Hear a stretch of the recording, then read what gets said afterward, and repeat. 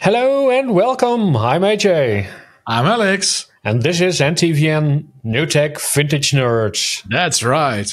Today we're going to talk about streaming services or downloading. Do you download? Is that legal? Let's roll that intro.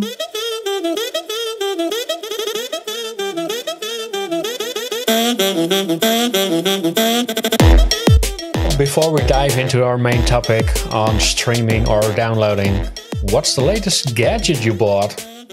The latest gadget I bought. Let me think about that for a second. Maybe you can fill it in while I think about it. Yeah, well, my gadget is a Samsung T7 SSD. I record video with my iPhone, and if I want to record in log, where you get maximum amount of information in the recording, then you really need a SSD, especially when you want to record in 4K 60 frames per second. So I purchased an SSD for my phone. All right. And the rest will come tonight, I hope. I purchased a cage with handles, so you can hold it up more easily like a DSLR. And you can mount all kinds of stuff on it, cold shoe, ND filter, battery pack, because if you use an SSD and your phone, it will get empty pretty soon. Yeah, the batteries are not sized for that. No. So I got a 10,000 milliamps battery for it. I think I can record some video. That will keep you up and running for some time. Yeah. I was told that the wireless charging of your iPhone actually deteriorates the battery quicker than the standard charge by wire action.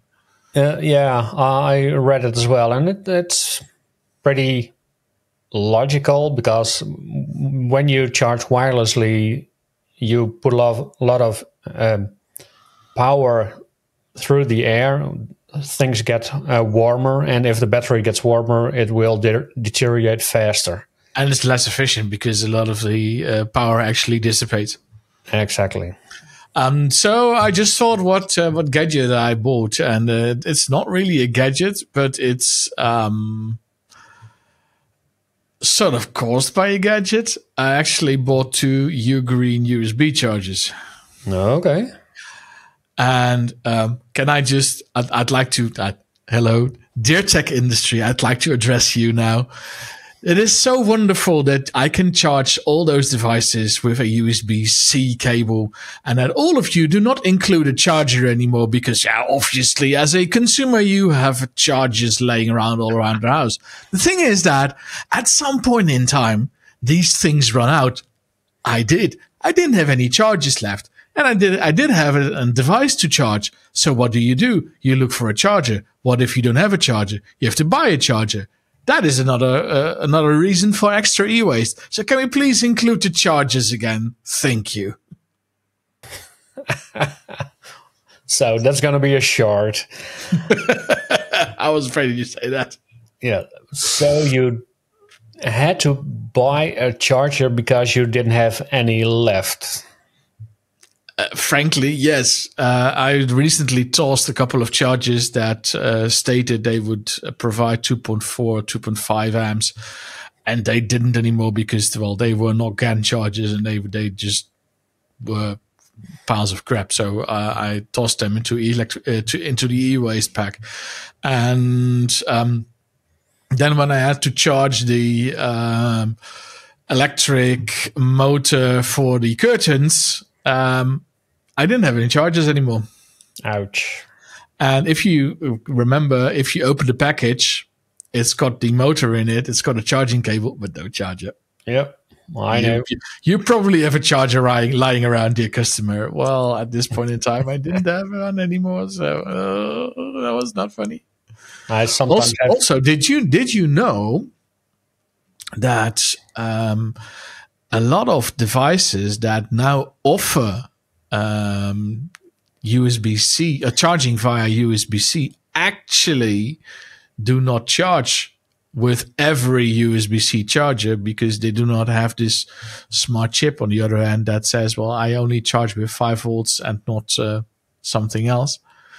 So if you folks out there, if you actually charge your USB-C device with some USB-C charger and it's not charging, it's not that the device is broken down, it's probably a dumb device. And there's a very easy fix for that. If you have a USB-C cable which has a USB-A stacker on the other side, you can then use a USB-A to C adapter again. It doesn't matter. As long as it's got this USB-A stacker in the middle, you're fine. It will charge 5 volts no matter what. Yeah, you mean a USB-A plug, probably. Yeah, stacker, plug, whatever. Yeah. Yeah, that's true. I noticed when I was charging my Kindle that it wouldn't charge, and it has a micro USB adapter, but not all cables do power distribution, and even with USB-C, you have to make sure that it really does do that. Otherwise, it won't charge. Nope. No, and I ran into this issue a couple of times because the device on the other end didn't account for me putting in I don't know, I had a MacBook charger lying around with USB-C on the other end that definitely does provide more than 5 volts. Yeah. And the device on the other end just said, I don't know what this thing wants, but I'm not charging with this power, man. So I thought actually initially that it broke down. But it didn't. It was just that there was a mismatch, and when I used another power adapter, which did provide 5 volt, then it would charge fine. So but it's it's stupid, right? I mean, how many electronic devices do not rechargeable electronic devices do not come with this little text block in the manual that says if you do not charge this with a proper charger, then warranty is void. Yeah. Right. But if you do not provide me with a proper charger, how am I supposed to know that it doesn't have an intelligent chip in it and I can't charge it with a 200 watt USB-C charger? You're not telling me that. It's in the fine print in the documentation, but then you have to read the documentation. Usually that stuff isn't in the fine print at all. I'm not sure. I don't read that much documentation, so I don't know. Fair point. But yeah. Yeah. So going from one rant to the other. Streaming. Yeah, streaming services versus downloading your favorite series and movies. What's your take on that? Well, we did some cable cutting, so we only use streaming services. We have got a subscription at almost everything: HBO Max, Netflix, Amazon Prime. Oh wow! Disney, Curiosity TV. That was an offer. And it's been. I did not know they had a subscription. I do have Curiosity Channel on one of my streaming services, but yeah, they offer a separate channel. Yeah. Anyway, yeah, go ahead. And I think I'm missing some. The problem I have with it's every time it's a small subscription. When HBO Max started, you could get it for €2, I believe. It was pretty low. But if you sum them all up, it's getting already to 80 or €100. And how much did you spend on your cable subscription? How much did I spend, or do I spend? You don't have the cable anymore, so. Well, I do have cable because that's prerequisites for the internet. Do you have the TV subscription? We don't have TV subscription. So what's a TV subscription? €3 something, because that's an addition to the internet connection instead of the other way around. If I had a other internet connection, which I can't get here, then it would probably be that the TV subscription would cost around €50. So my fiber provider does offer TV subscription, so that you just get a set-top box, and they run this and a side channel on the fiber optic. I have to do some strange things with my router. I tried to get it to work once, but it really didn't. We used it in the past, though, and quite satisfactory, honestly. But at some point in time, I got fed up with it. Also, and this is, I think, recognizable, because you get, I don't know, 40, 50 channels. I know in the US you even get 100 or 200 channels ish. And how many of them do you really watch? 10, 12, maybe. Yeah. And that will be about it. And then they tend to vary a couple of channels, or at least over here. And usually the channels that I use to then, as screen filling, so to speak, those are the channels that get cut most of the time, and they then replace it with something else. I know we had TCL, which isn't that the channel from what's it called? TCL? Yeah. TLC. Sorry? TLC. Yeah, that's what. We had that for a while, and then suddenly it was replaced with something else, and now we have Curiosity TV, but I do not have Discovery anymore. Wow. Yeah, I don't know. So I think that's one of the things, like when you got a regular TV subscription, you don't have choice. You get 50, 100, 200 channels, and somebody else decides when you can watch something. And I mean, it's a lot of reruns, and especially some channels will publish it at 4 o'clock, 6 o'clock, 8 o'clock. But you can't say, I want to watch now because now I have the time. Not always, but quite a lot, actually. So I have what we in the Netherlands call NLZ, which is, I think, a subscription of roughly 10 euros a month-ish, 10, 12-ish. I can't remember. It's not a whole lot. And it gives me all the Dutch channels I watch. And also some I don't. But the first of all, the amount of channels is radically reduced. I think they have 18 or 20 channels, of which I watch, I think, well, roughly the 10 or 12 I mentioned before. And the other 8, 9, 10 I don't care for, but I don't mind. Then I do have Netflix, the 4K subscription even, although we do not watch a whole lot of Netflix. Amazon Prime, Apple TV, Apple TV Plus it's called now, isn't it? And I bought a YouTube subscription as well because I was fed up with the insanely irritating ads. Yep. But that is about it. And I think that roughly sets me back, say, 10, 30. Well, Amazon, I'd get with Amazon Prime. So that's more of a sort of a free add-on. Yeah. I do pay for the Apple, but not much. I think there's about €3 in the total Apple subscription. So I think that it will be somewhere between 40 and €50. So it's not bad. It's not bad. Well, I do not have Disney Plus. I do not have Sky. What's it called? I do Sky not Showtime. Showtime. I do not have whatever. I don't have any other subscription. Check.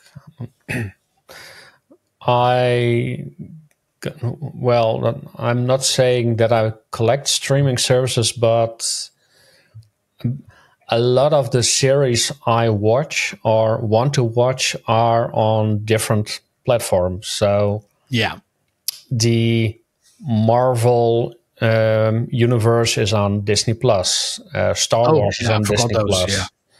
Yeah. Netflix is a lot of Star Trek. So if I want to rewatch Star Trek, Or Prime, it depends on the series. on who pays the most, probably. Yeah. Hello, Paramount. Yeah, exactly. I watched a lot of series that were on HBO Max, and the problem is when you got them all, if you want to watch them, when do you? Well, first of all, when do you watch it? That Because sounds like Pokemon. You got to get them all.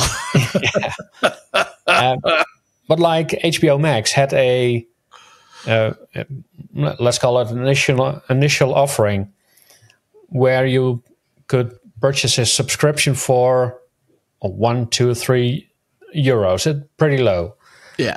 If you would purchase it now, it would be higher. And they said that if you purchase it now, it will be a lifelong subscription price. When are you going to say, I don't watch it enough?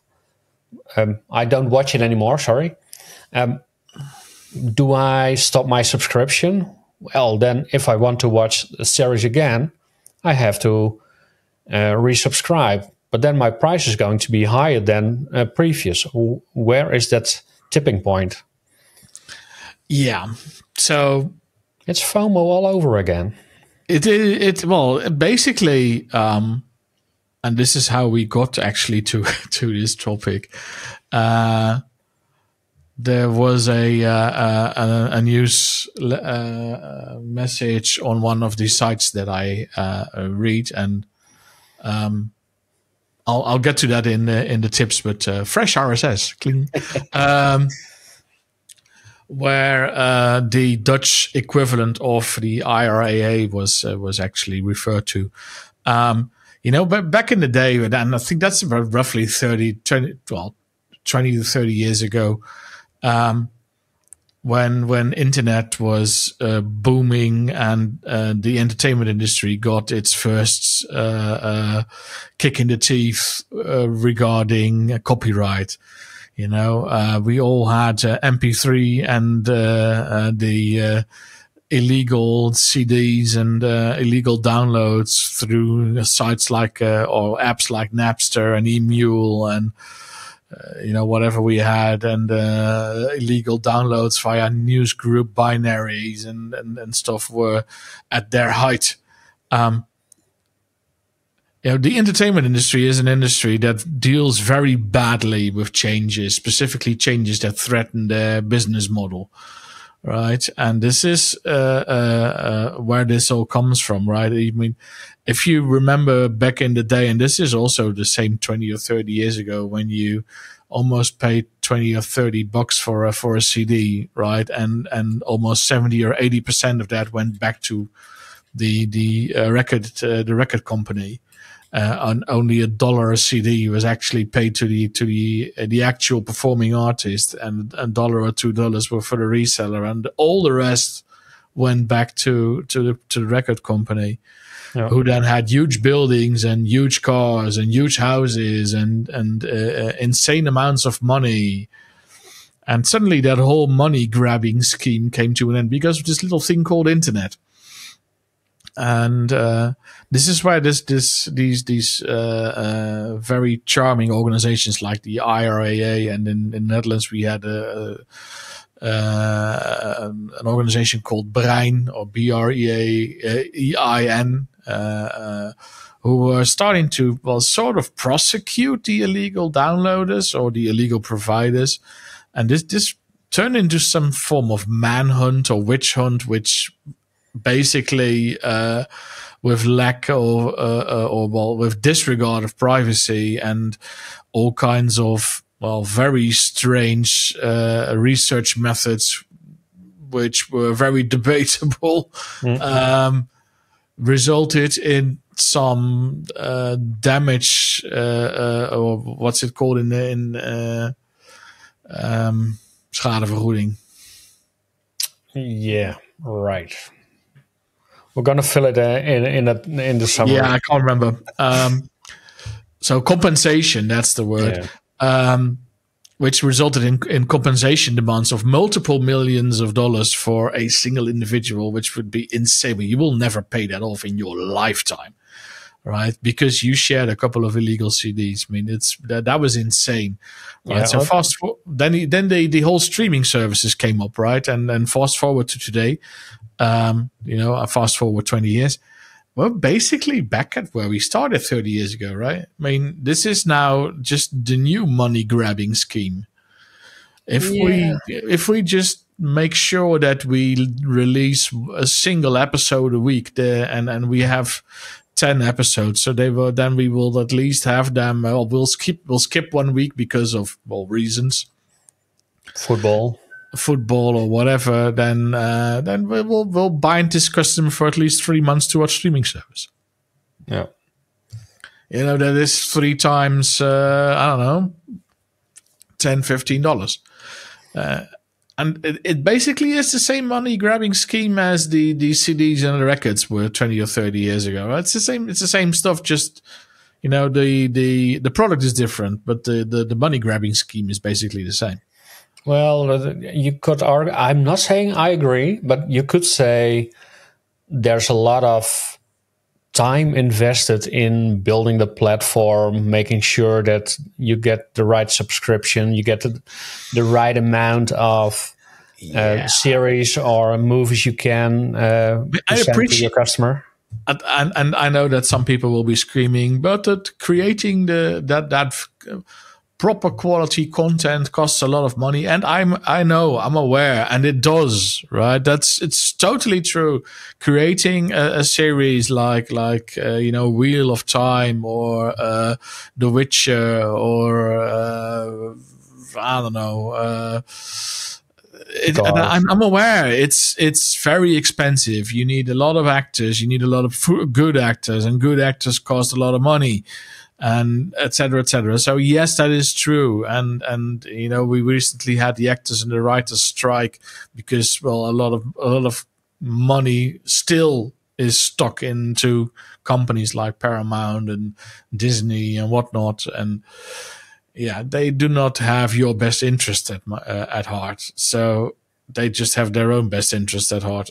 This is where it all goes sideways. Should you not pay for it? Well, I don't know. I mean, I think there should be a balance between what I pay for it and what I get for it. Right? It is insane that every single content producer has its own streaming service, and I have to subscribe to, I don't know, 4, 5, 6 streaming services if I want to see 4 or 5 streaming shows that are popular, right? That in the end it will cost me $60, $80, $100 a month, and we're back where we started 30 years ago. This should be, it could be different, right? If you look at the size of a company like Disney or Paramount, the amount of people who work there, the revenue that they're generating, and specifically what remains left over, as a profit, that tells me that there is a lot of room in between what it costs to produce series like Star Trek, Star Wars, whatever, streaming them, having people pay for the streaming service, and then what you pay an actor and a producer to actually create the series. Right? There are a lot of people involved there that do not add to the quality or the content of the series, but do profit from them a lot. So this is where I have my issues, and I'm not saying that downloading illegally is illegally is debatable in some regions, but at least downloading and not paying the streaming service is the solution to it. But it's a natural counter movement to the never-ending money hunger that these companies seem to have. Yeah, well, I hear you say. I I hear you say money hunger, and I know that some people will want to make more money, especially shareholders, because they put money in it and they want to see a revenue stream coming their way. They invest into something and they want, for every dollar they put into it, they want at least more than the dollar they put into it coming back to them. So is it the fault of the subscription servers like Netflix or Disney Plus that they have that model? And because if I was a company, I want to have my own subscription service, because when I can give you a subscription and I know you want my services, you come back to me, you pay me money, and I give you my content. If I can put my content onto another one's platform, like Netflix, then I have to pay Netflix to distribute my content, and I get less money. Well, I get the same amount of money from you as my subscriber, but I lose money because I have to pay Netflix for the distribution of that stuff. Let's change the narrative. So what if every content creating company like Paramount, there also is, and Netflix and Disney and whatever. What if they would just provide their content to one streaming company, and you and me as simple consumers would pay this streaming company, I don't know, $25 a month, right? And then all these content providers would feed into that one company. It would mean that they would make maybe $2 per view less than they would providing their own streaming service. But I, on the other hand, would spend only a quarter of what I would have to spend to see them all. Yeah. And it would be extra interesting for me to subscribe to that one streaming service because they've got them all, compared to, well, first of all, illegal downloading. Well, downloading illegal or shady, to say the least. And or having 4, 5, 6, 7 subscriptions. Yeah. They would still, their stock, their stocks would still be valuable. Their investors would still gain on the dollar. Maybe not 50%. Maybe they would gain 10%. Yeah, I agree. It would be nice. I don't see it happening because people are greedy. Sorry, that's the thing.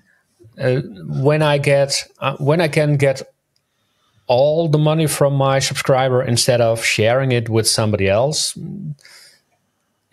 I think most of the time those people will do it themselves. I mean, I don't think they will do it voluntarily. Yeah, when you look at the model, there has to be a reason to do it, otherwise they wouldn't do it. Yeah, when you look at a model, I'm not saying that YouTube is perfect, but like a model on YouTube, you got a lot of ads. Going to talk about that some other day. Another episode. Yeah. But you have revenue sharing. With every video you watch, you get a part of the revenue. And it's a different kind of distribution. I can place my content on YouTube and somebody else can watch it. And I need to make sure that my content is good enough that somebody wants to watch my content. And if they watch my content, I get paid. Well, the advantage with YouTube is that everyone can be a content provider. That's the big plus, right? I mean, we're on YouTube. Hello, YouTube. We're here. So, I mean, everyone can be. Then again, I mean, but I think it would be the, I don't agree with the fact that it would make them less money. Maybe over time it would make them even more money, just because it's one streaming service, and if the content's on there, the content's on there. And then again, I mean, they would have more views of their content because more watchers would come to them. Also, the ones who would not have bought a subscription from them, but now as they are there, would still watch the content, right? So in the end, I think everyone would benefit from it. Yeah, just the thing is, it's not immediate. No, it's not. I pay and I get my money tomorrow the latest. No, I invest and I'll get my money somewhere in the next 5 years. Yeah. And that is where I think where the problem lies, right? This is, I want my revenue now, not tomorrow, not the day after, not the year after. I want my 10, 12, 15, 20% of interest. I want it now. Yeah, exactly. Because we had that model. Netflix was the only streaming service. And companies put their content to their own platforms. And then everyone decided we want a piece of the cake. Yeah. And basically, like I said, we're now back at square one. At least that's how it feels from a consumer standpoint. Yeah. Right? And now and that is, well, I don't know what your take on this is, but I, for my part, think that the illegal downloads are getting into an upswing now. Yeah. Because, well, first of all, right, if you are a bit of a techie, having a bunch of applications work together to automatically download every new episode of the series that you like to watch and provide them to you via, I don't know, MB-Plex or whatnot is so easy. If you are a bit of a tech nerd, you can do it. No, this is not legal advice. This is definitely not legal advice. But, look out there and you'll find ways to make this complete experience hands-off. Yeah. You built this once and then you subscribe to whatever series you want and the episodes automatically come to you without paying for it. Well, at least without paying for a subscription. You still have to pay for all the access. But, well, that's something else. Yeah. Anyway, that being said, now money like that doesn't go to the content; it goes to whoever offers the illegal content. Yeah. Right. If you would lower the bar, you would even get those revenue streams directed to you. So I think there is a case to be made here. Yeah. No, I agree. Instead of everyone trying to fill his own bucket with as much coins as they can find, let's just try and have a big bucket where we can all have our little handful. But you can keep coming back. Yeah. I got a bucket there as well. But there are no coins in there yet. Ah, come on. We just made some money. All right. Anyway, that's our take on it. I don't know what you think. Leave your comments below. If you disagree or agree or whatever. Yeah. Did we miss a streaming service? Let us know. I want to purchase it.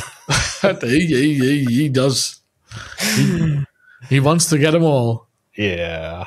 So, got any tips then as a bit of a bittersweet symphony next to the streaming debacle? I do. And this is maybe not a very new tip. because the software actually is out there for quite some time. But I recently rediscovered what is called Fresh RSS, and I love it. What does it do? Well, maybe if you can remember, and a lot of people use that, I don't know, 10, 12 years back, an RSS reader, right? An RSS reader or a news reader. What does it do? You just subscribe to a couple of news sites like, I don't know, Wired and ZDNet and CNET and I don't know, name a couple of others. Blinking Computer, well, Blinking Lights, Bleeping Computer. Yeah, I always mix those two up.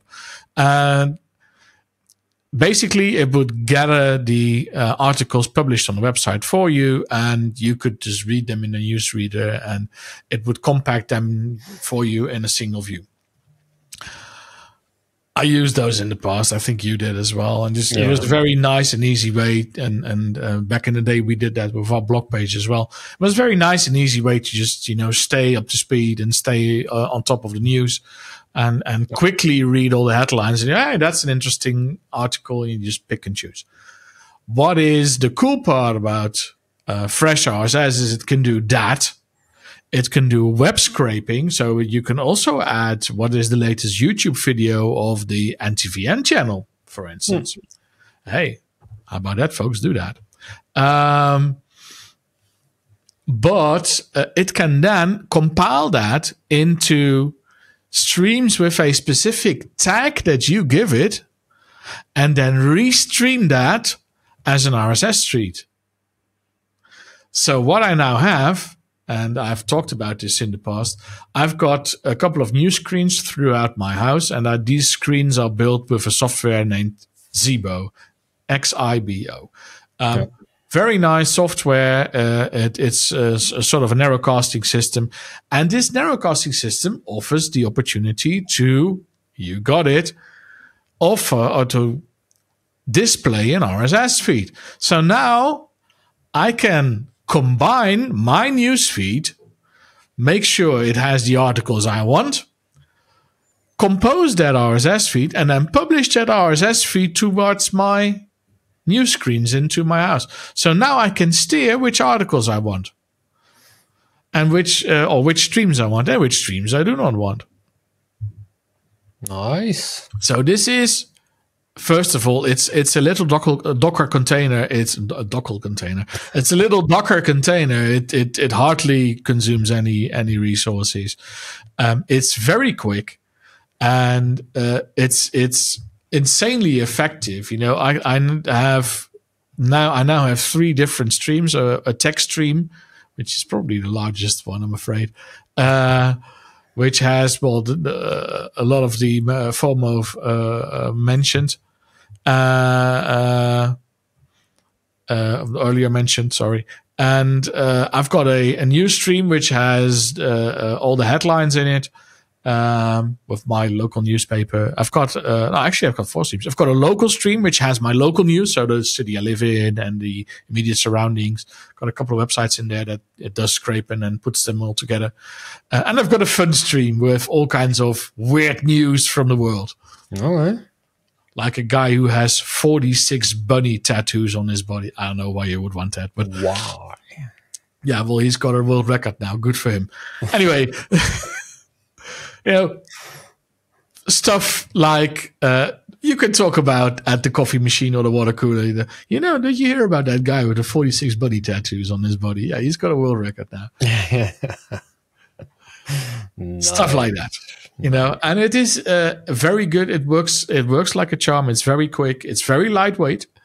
And I enjoy this. I seriously enjoy this every day. Nice. Fresh RSS, folks. Fresh RSS. I'm going to put the link in the show notes. There you go. That's my tip. Well, my tip is the Cold Fusion channel on YouTube. Cold Fusion is a sort of a web language, but that probably does have nothing to do with it, does it? That's correct. It's not creating energy. It's not creating websites with all kinds of modular things. Now it's a channel that does in-depth stories on different topics, like the Apple Car, a $10 billion fail, and he's going into what was the start and what is the complete story towards the failure, which was plagued by corporate espionage. Did you know? Well, if you want to see it, go check out that channel. Check it out. No, but also Meta just achieved mind reading using AI, things like that. Or one of my favorites, AI deception, how tech companies are fooling us. That was one of the things I think I mentioned this week to you. Did you work for a tech company? No. I'm in denial now. The story was about Amazon doing their shopping where you just... We don't work for Amazon, folks. We don't. Yeah. You could just pick something off the shelf and walk out at the store, and it will all be charged on your credit or debit card. Fun thing is... Which wasn't AI at all, that apparently. Was no AI. There was just a large group of people that were labeling things based on video cameras in the store. But they were selling it as AI, and they even sell that product to other companies. It is artificial. It was super artificial. Yeah, it's not intelligent, but it was artificial. Yeah. So that's the Cold Fusion channel on YouTube. It's Cold Fusion TV channel on YouTube. Yeah, it's all right, very folks. Interesting. Take a look at that. Yeah, absolutely. All right. Well, that sort of wraps up with this episode. Yes. Please subscribe, make comments below, and if you got something that you want us to talk about, let us know, and we can see if we can do that. I've got an end tune. You got an end tune? Uh-oh.